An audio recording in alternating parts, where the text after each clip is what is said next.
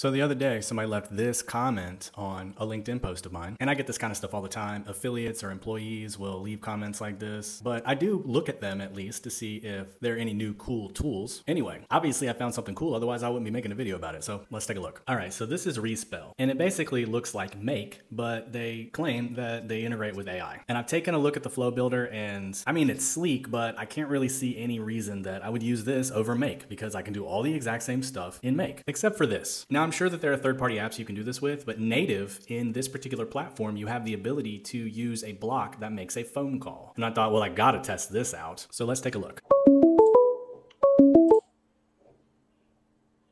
Hello, my name is Laybot from XYZ Company. Do you need extra widgets? Yes. Hello, do you need extra widgets? Yes. Hello, my name is Laybot from XYZ Company. Do you need extra widgets? Yes. Yes. Yes. Yes.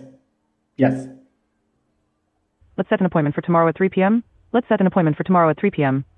Yes. Appointment_book.